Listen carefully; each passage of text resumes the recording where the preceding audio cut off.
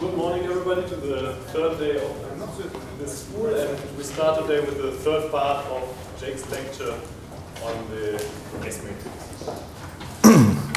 Okay. Okay, so today's lecture, I want to cover a couple main ideas. The first is pretty foundational, which is how these diagrams that we talked about in the last lecture and we kind of built on in the first lecture are related to scattering amplitudes. And in particular, we'll discuss the on-shell recursion relations for tree amplitudes in the form, the diagrammatic form that we're going to talk about is the way that they were derived, but we're going to use the proof that's a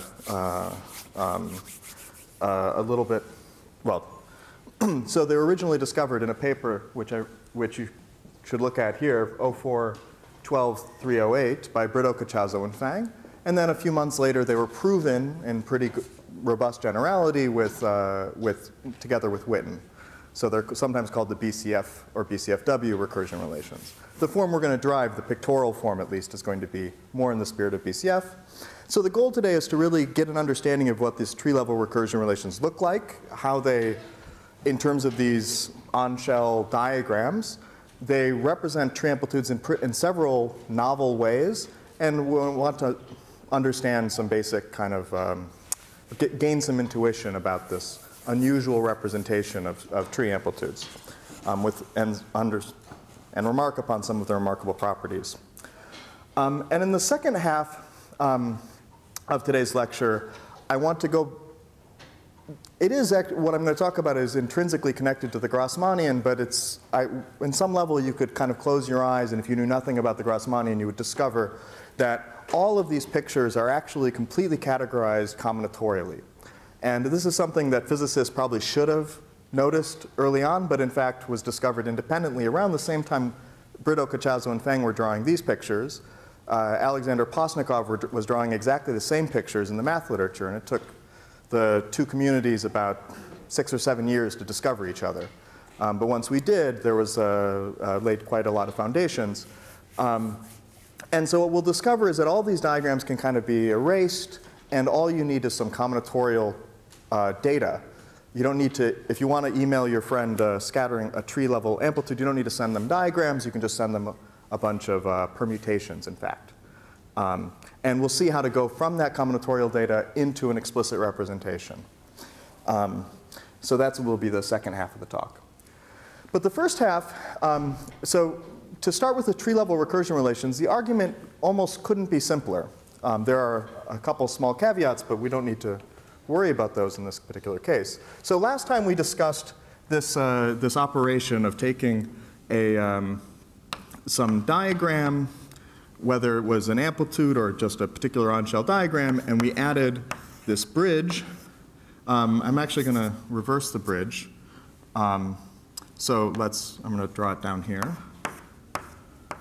And I'm also going to reverse the coloring, but okay. So you add this thing, and what it adds is that adds one new degree of freedom, and you get a d alpha over alpha times the same function but with shifted arguments that depend on alpha. So this operation of adding a bridge takes some object and sends it to this d alpha over alpha. So the idea is, imagine that you did this to a tree amplitude.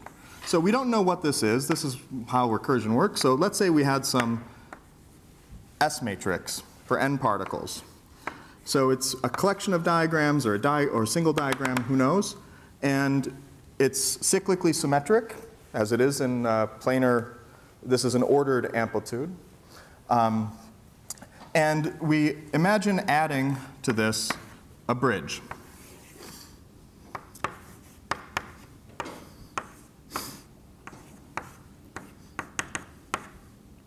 And you can add them to any legs you'd like, but if we'd like to get planar diagrams, it's useful to add them to consecutive legs, but it also doesn't matter which legs you'd like. And also, whether it's empty shaded or shaded empty doesn't make any difference either. I'm going to choose this one for reasons that I guess are informed by what we're going to do on Friday. So I'm going to pick n and 1, and then we'll have 2 up to n minus 1 up here. Okay, and this has the effect of taking this thing here sends an, the amplitude, to some differential form, d alpha over alpha, times a with some that depends on alpha. Okay? Now, if we think about this as a meromorphic function of alpha, which it is at tree level, so we're talking about tree level S matrices. So when we shift the momenta involving alpha, we can think about the poles in the alpha plane. So if we think about the alpha plane, there's obviously a simple pole at the origin which just removes this bridge. So remember the momentum flowing through this, once we solve momentum conservation everywhere, was proportional to alpha. And if we take the residue on alpha equals 0, we recover the undeformed amplitude. So in the complex, or in the alpha plane, we can take this residue, and this is just a tree, the original thing. Where the power of recursion relation comes in is from complex kindergarten, Cauchy's theorem. So we know that the sum of all the residues adds up to 0, and so we can trade the contour at the origin from here. We can expand the contour out, and we can trade it for all the sum of all of the residues away from the origin. And we know what those are. Again, from locality and unitarity, or if we really want to cheat, we can just talk about Feynman diagrams. We know that the tree amplitudes are built out of Feynman diagrams. The only poles that we can have in a scattering amplitude are factorization channels. And if we're going to deform legs 1 and n, remember this whole thing is momentum conserving, and so the only factorizations that can possibly depend on alpha have to have legs 1 and n on opposite sides. So we know what all of these residues look like. They look like factorizations where 1 and n are on opposite sides. So let's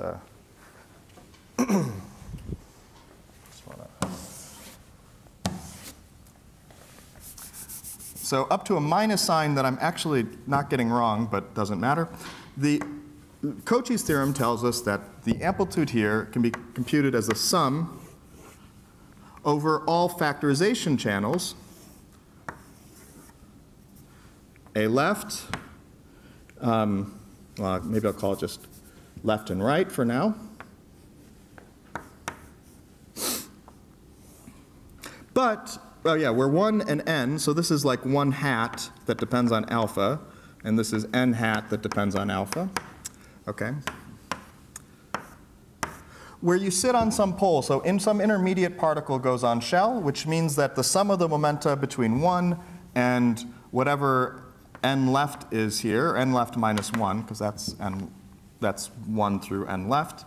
Well, anyway, the sum of all of these momenta have to be 0 if it's a massless, if we're talking about a massless theory. But the catch, or the interesting part of this whole story, is that alpha is not 0 away from the origin, right? So all of the residues away from the origin actually correspond to on-shell diagrams where alpha is not 0, alpha is locked to alpha star. It's whatever it is, the solution to these cut equations. So if we pick out legs n and 1, I always want it to be clockwise, which is why I'm doing it this way. Then we get a sum of pictures that look like one-loop diagrams. And this is a funny looking relation. And I want to kind of dwell on this, and we're going to explore what this looks like in a lot of detail over the next half hour or so. First of all, provided this is a tree amplitude and that's a tree amplitude, it's pretty easy to verify so this is something with d hat equals 0. It's something that is generically non-vanishing for external momenta. It's a rational function. This is something with d hat equals 0. So there's a solution, for generic momenta flowing into L, there's a solution, and for momenta flowing into R. And so you just cut these 4 propagators. There's a unique solution. This whole diagram, this is a long way of saying that if you have a rational function here and a rational function here, this big box picture is a rational function. So it maps 2 rational functions into rational functions. So even though it looks loopy, it's really not. It takes rational functions and makes rational functions. And in terms of the characteristics that we talked about last time, we remember that there was one characteristic was the number of particles, And obviously, that's, I guess, being fixed here. But it's often, it's kind of hard to resist also stratifying this recursion relation according to k. So if you wanted to fix k, the number of, the number of sources on the left-hand side, this dictates how k left and k on the right have to add up. And if you follow the, well, I'll leave that as a bit of an exercise. It's not that hard. But the k for this whole graph here is the k of the left thing, k of the right thing, minus 1 because you bridged these two things together. And then adding a bridge preserves k. So that means that k is equal to k left plus k right minus 1. So you sum over all k left and right such that this is true. And it's kind of clear that the n left and n right exceed n by 2. So n is equal to n left plus n right minus 2. OK. So now this is a funny kind of picture for a tree. Trees in terms of loops. And it's worth bearing in mind that these recursion relations were discovered empirically as a property of these little one-loop-like pictures before there was a proof. Before the Cauchy's theorem argument is due to Witten mostly. So that was in the paper, the subsequent paper. But it was discovered empirically as a property about these boxes. And what is completely incredible is that these boxes had been part of the vernacular of amplitudeology for about a decade before this, because it was very useful for constructing loop amplitudes. And so there were papers and papers all drawing these pictures with representing these rational functions. This was part of the standard vernacular. And yet nobody had a good way of writing trees. Right? These are trees glued with trees glued together, and yet they were using Feynman diagrams for the trees because there wasn't any better representation of trees. And now everything gets flipped on its head, because now we say that actually a tree, a blob here, can be written as a loop. But it's a little worse than that. It's not even just a loop, because what happens when you recurse? You feed this picture, this sum of things, into the left side and into the right side. And so you get loops and loops and loops. It starts looking like a very, we'll see many examples of this, but it doesn't even look like a one loop. Because imagine you put in this little picture here into this corner and this corner, and it keeps going. Another aspect, which is a pretty common aspect for these kinds of recursion relations, is that there are choices involved. There are choices involved at every stage of the recursion. The one choice is pretty obvious. We chose to pick out legs n and 1. We could have chosen any pair. The non-adjacent pairs would have given us some unusual formulas that are actually pretty nice, but they wouldn't have led to planar graphs, so let's ignore those. But we could have chosen any adjacent pair to choose, so there's at least n choices there. There's also the flip. You can choose this one, or you can choose empty shaded or shaded empty. And those are valid formulas. And they give different diagrams, and they also give different functions. But moreover, not only do you get to choose that at that stage, when you now look at this and you have to decide what are you going to put into this corner for the left sum of pictures, you get the choices all over again. You get to pick which legs on the outside you'd like to choose as your special legs, which bridge you'd like to use, and you get to do that at every single subsequent stage of the recursion. The end point of this recursion, so where does this recursion stop? It stops when that we have the following things. At A1, 3, we're going to call, so we put K up there. A1, 3 is this. A2, 3 is shaded. And A else 3 is 0. So this is the seed of the recursion. And you keep going and going until n left and n right are all 3. And at the end of the day, you'll get a trivalent graph. And that will be the picture that we're going to get. So we're going to see this in a lot of detail here in the next. I mean, the way you explain right now, it's not a terribly good conversion, right? If you say that suddenly at tree level you have to do loops. Yeah, yeah. Also, this thing about the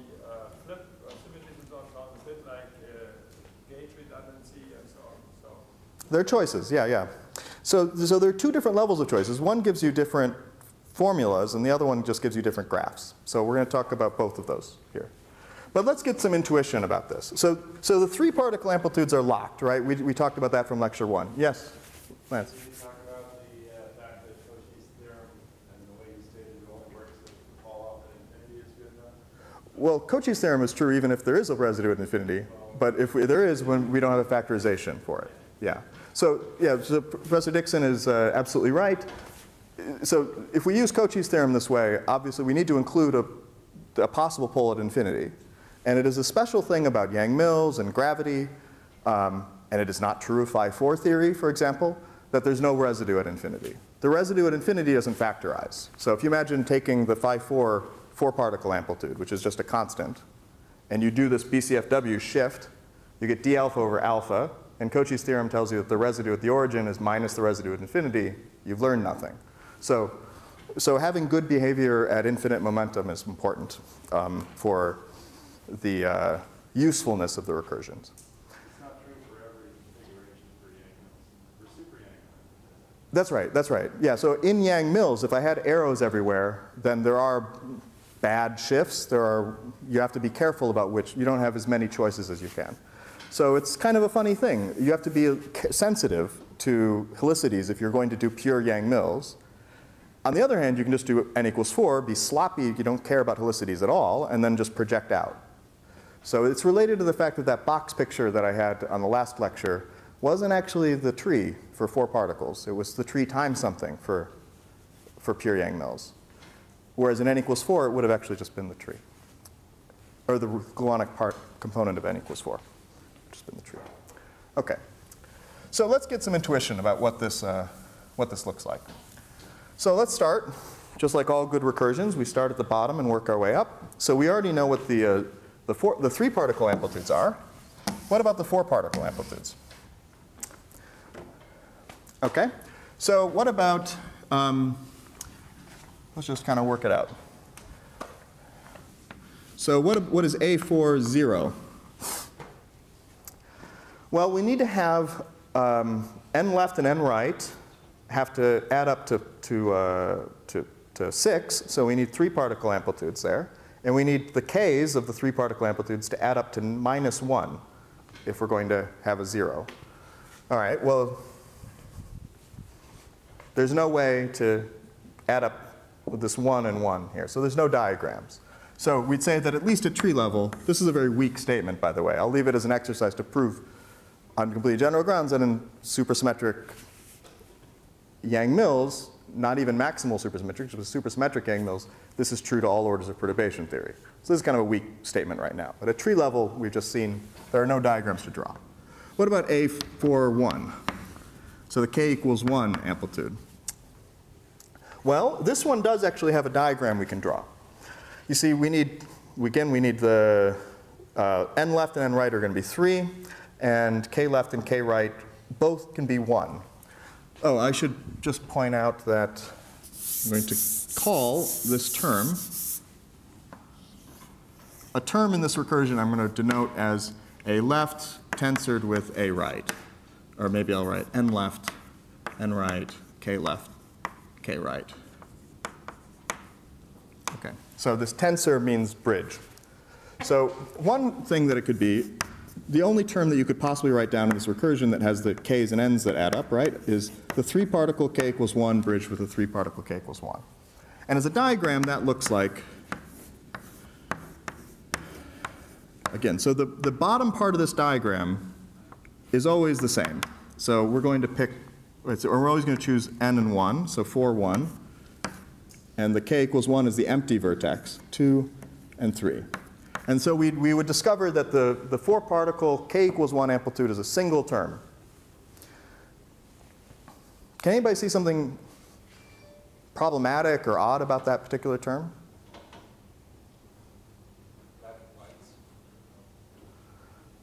Well, I mean, technically it's fine.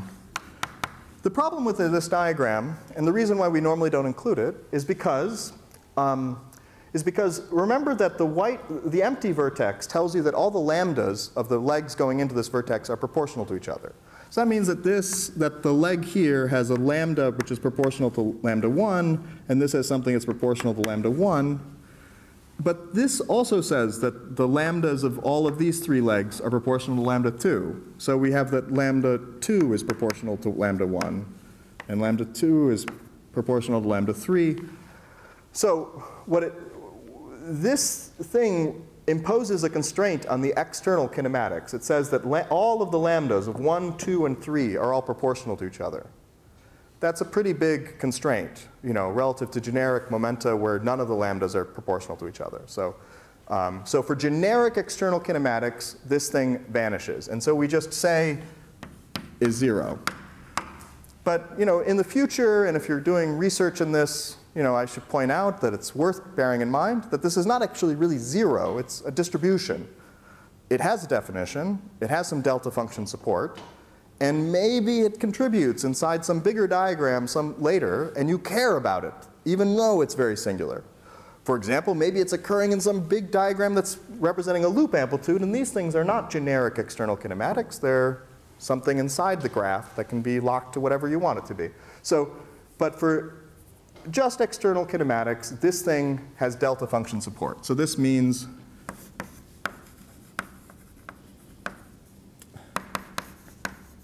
has singular support.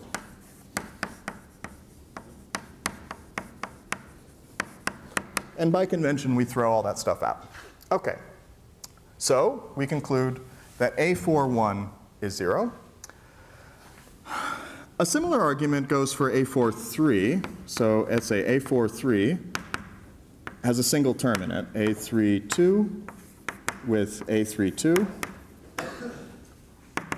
And okay, if I erase this and I say that this is that, it's this picture, which is 0 for the same reason, just with swapping the lambdas and lambda tildes. In fact, we can see that there's kind of a more general statement here to be made. Well, maybe I'll wait. I'll come back to that in just a second here. OK, so what we see here, and we can also say that A4 is 0. OK. So of the 4 particle amplitudes, almost all of them are 0. And recursively, I might as well let's just generalize this. I'll write it over here. OK, so we can just write. It's pretty simple to prove recursively from what we've just seen at 4 particles. That means that n0 is 0, an1 is 0. Again, these are weaker than they need to be. You could prove that these are 0 to all orders.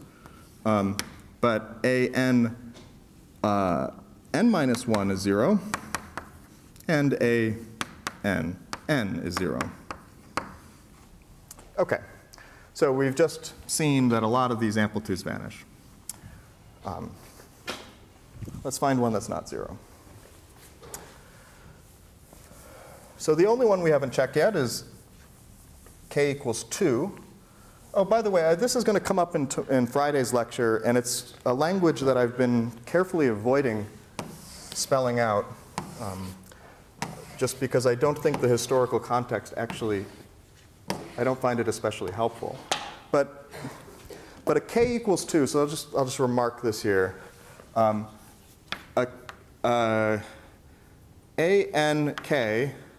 is called an n to the k minus 2 MHV amplitude. So the Park-Taylor amplitude, which at k equals 2 is called at n to the 0 MHV, or MHV. So those are called MHV amplitudes. These ones that are vanishing are quote unquote worse than MHV. And for higher k, they're called NMHV, N squared MHV, et cetera. This, I don't even want to tell you what MHV stands for. I don't think it's helpful. But it's a bit of language that can't be erased from the literature. So you need to know that it's called MHV. OK. So let's look at the MHV 4-particle amplitude, this Park-Taylor, the one that Park-Taylor had this beautiful guess for. So in this case, there are 2 terms. Naively, there are 2 terms in this recursion. There's A31 bridged with A32, which is, so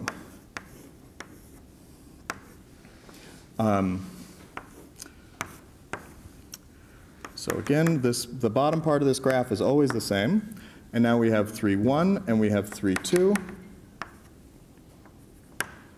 plus the reverse, A 3, 2 bridged with A 3, 1.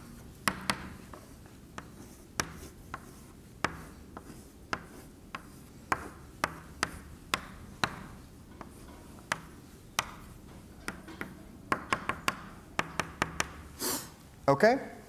And can everybody see what's the issue with this one, right?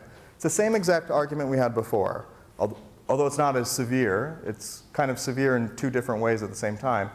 But you see that this diagram vanishes unless lambda 2 and lambda 1 are proportional to each other, which means you're on a factorization channel. If lambda 1 and lambda 2 are proportional to each other, then p1 plus p2 squared is 0.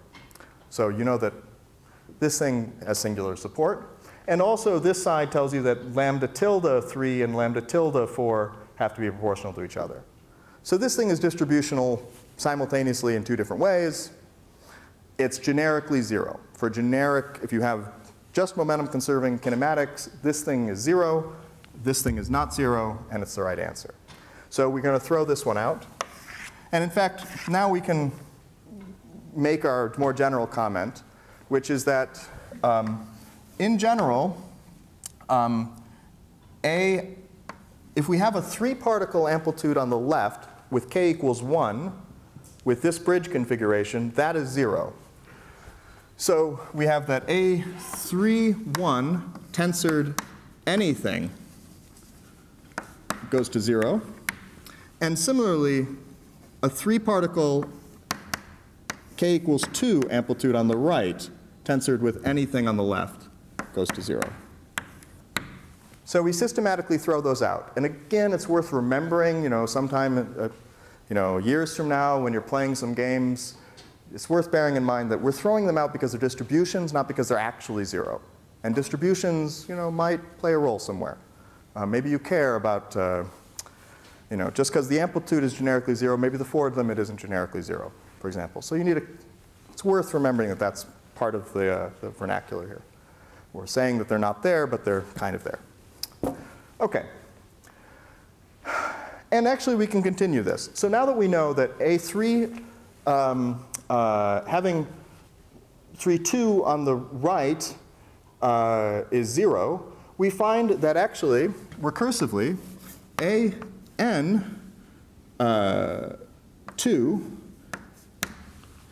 is actually, you can only get it from bridging a 3-particle k equals 1 on the left. And so there's only one term in the recursion relation, which is AN minus 1, 2, tensor A 3, 1. A single term, which we can actually expand out. So recursively, what we're talking about here is A3, 2 bridged with A3, 1, bridged with A3, 1, n minus 3 times.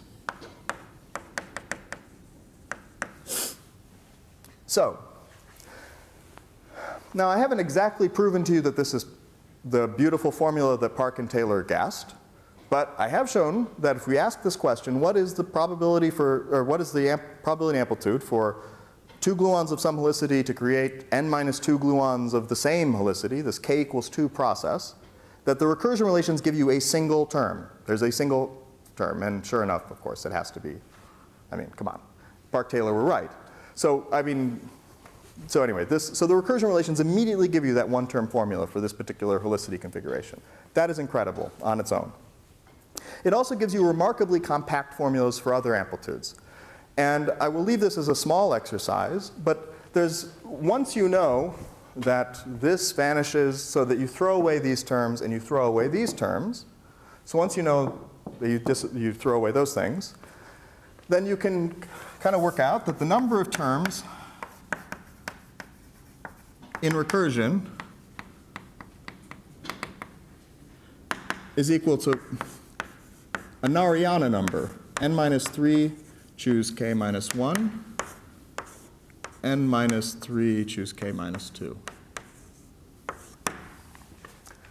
So you've put in k equals 2 into that formula, and you get 1. If you put n minus 2, or k equals n minus 2 in that formula, you get 1.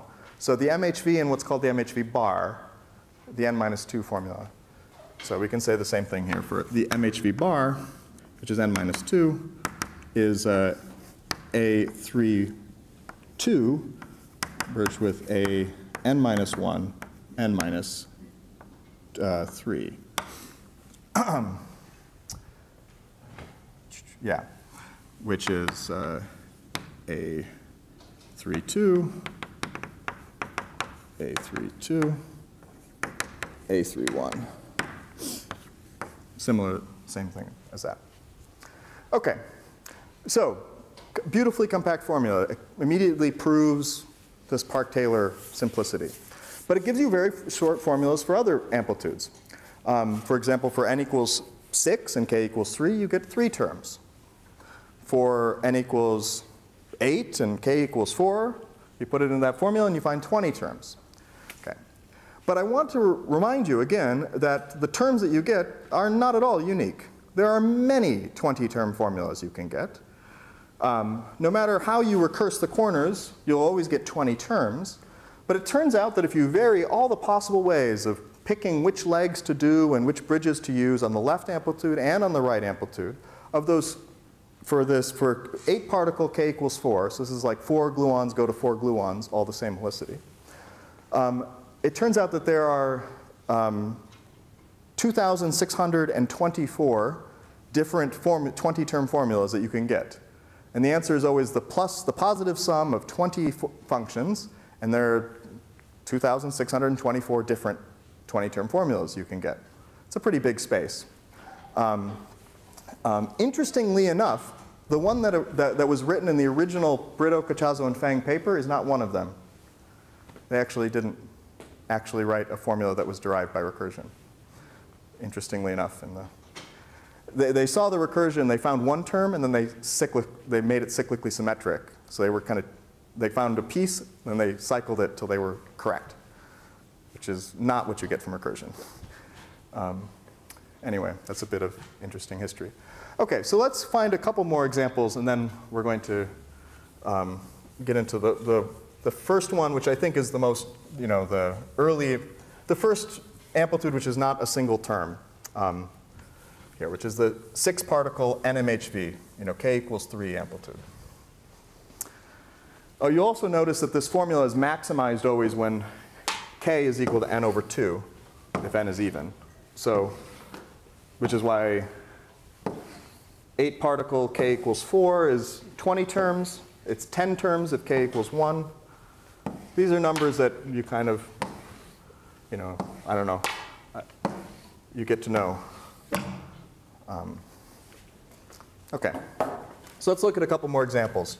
So for the 6-particle, well, let's build our way up. So for the 5-particle amplitudes, there are going to be 2 that are non-vanishing. There's 5-particle k equals 2, which is a single. It starts off as a 4-particle.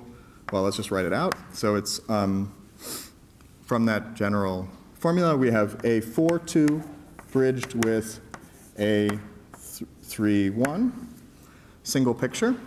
And if we recurse this thing as well, what we get is a picture of the following kind of ugliness. Not so bad.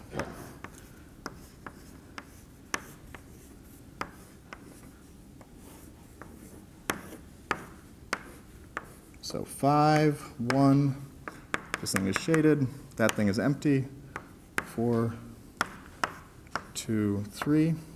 And we can color this however we'd like. So we'll put this little thing here.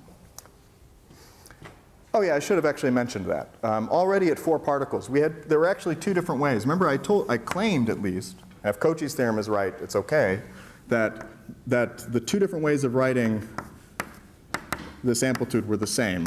That you could have used this bridge with the empty shaded. 2, 3, 4. But you could have equivalently used this bridge.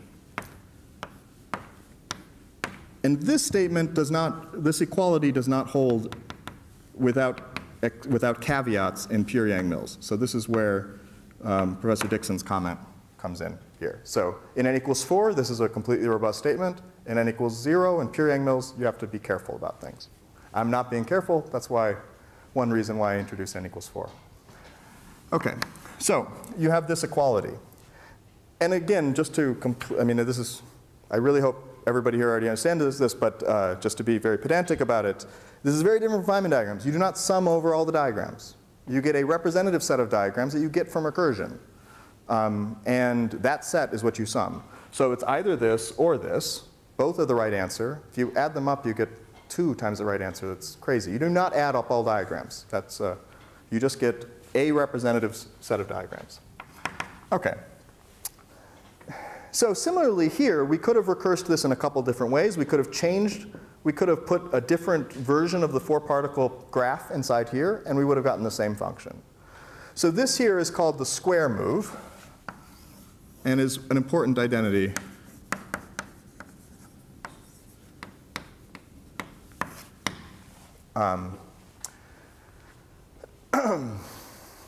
And it can sit inside any subdiagram. So anywhere inside a big diagram, you can change this little box into the other coloring of the box, and it's OK. But we also know that this thing is cyclically symmetric. So instead of choosing legs 5 and 1, we could have chosen, well, we could have chosen, well, any other pair we'd like. And the equivalence of those things depends on another equivalence relation among these graphs, which maybe, well, I'll leave it as an exercise to prove that this implies the cyclicity of the 5-point, or that these two identities do.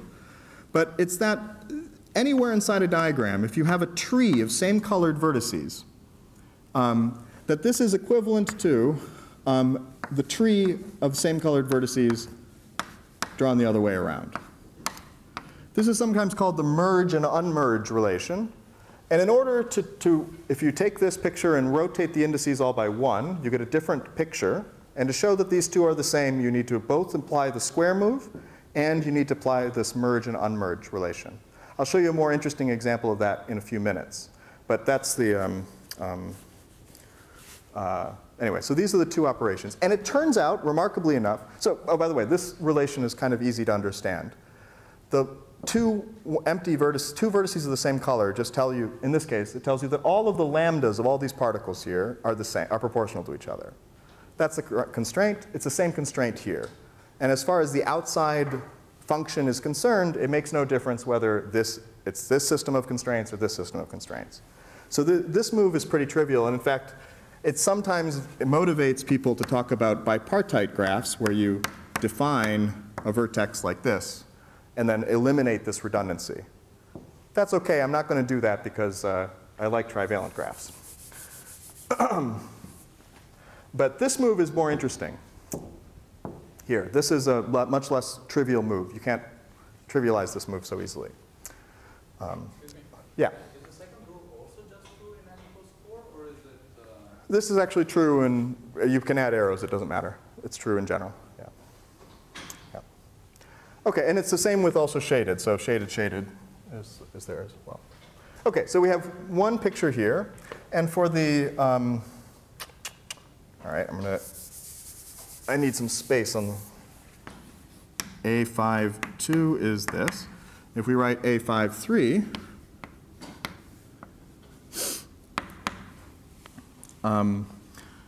this is going to be the 3-particle on one side, the 3-particle k equals 2 on one side, bridged with the same kind of 4-particle business here.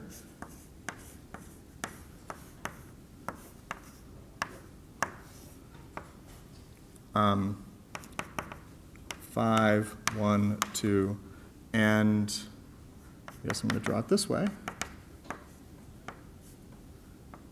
3, 4. So it's in a different graph, and this is well, yeah. So a single term. This is the MHV bar amplitude is what it's called. Okay. Now that we know this, we know the 4-particle amplitude, and we know these 5-particle amplitudes, we can now represent the 6-particle NMHV amplitude, the first non-trivial one. So let me prep for that. And this, I think, actually is the same conventions that were used in the original paper. So I'm going to drive the same sets of pictures up to a rotation, I guess. But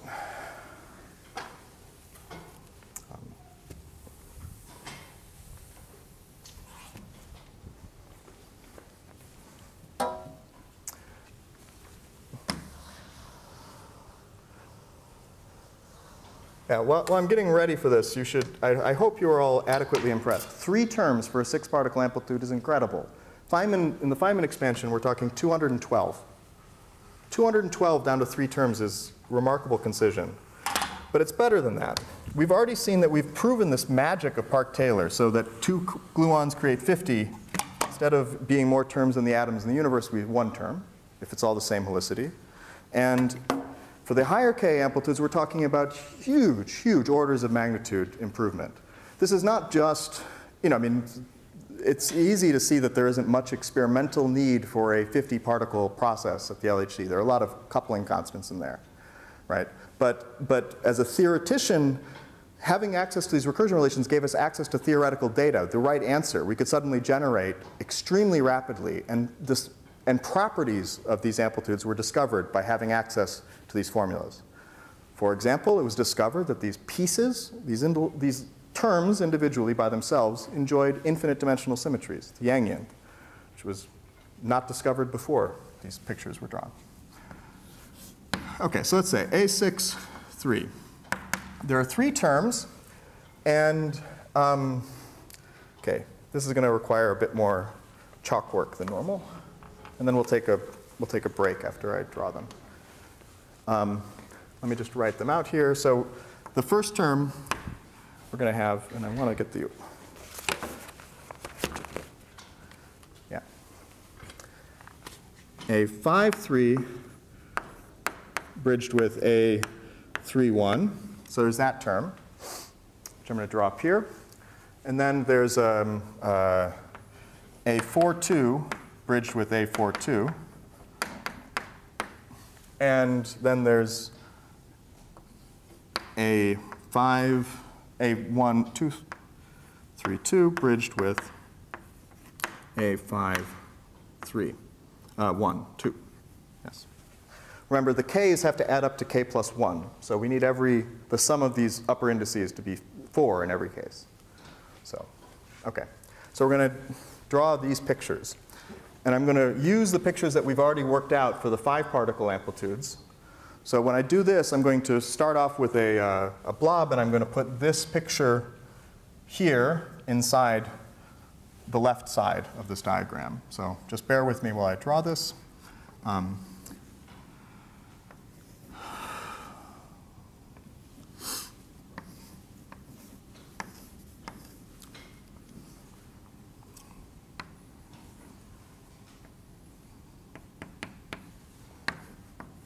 Okay, so here's the bridge. Here is the 3-particle k equals 1. This is, I'm going to label things here, 6, 1. And then here, I'm just going to glue this picture into it. In particular, I'm going to use these legs are going to be these legs, my 5, 1. So it looks like this.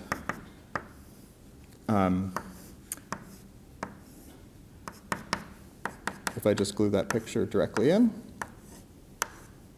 So I get this funny looking picture. 2, 3, 4, 5. It looks like some scary 3-loop process, but again, it's one of only 3 terms. Not so bad. And again, it's just some rational function, so it's not so, it's don't be too concerned about it. So the bridging of the 4-particle amplitudes, you get little boxes on both sides of the bridge.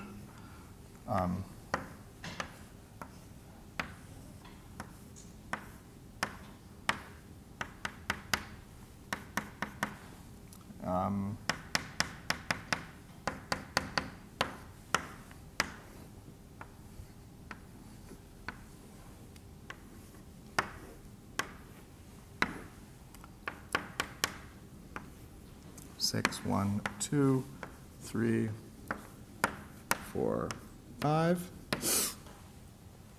And one more is the 3-particle k equals 2. So that's over there. It's going to be shaded. Then we put in that picture down there over on this side. So it's going to be this, this.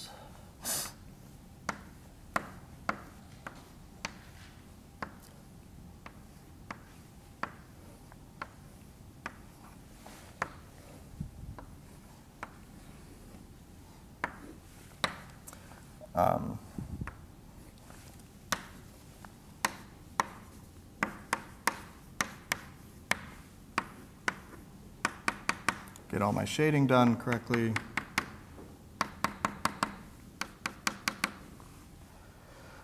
All right, those are our 3 terms. And it's approximately time for a mid-lecture break. So we can take 5 minutes. You can copy them down if you'd like. And we'll come back to what they actually look like and more things about them in a few minutes. So stand up.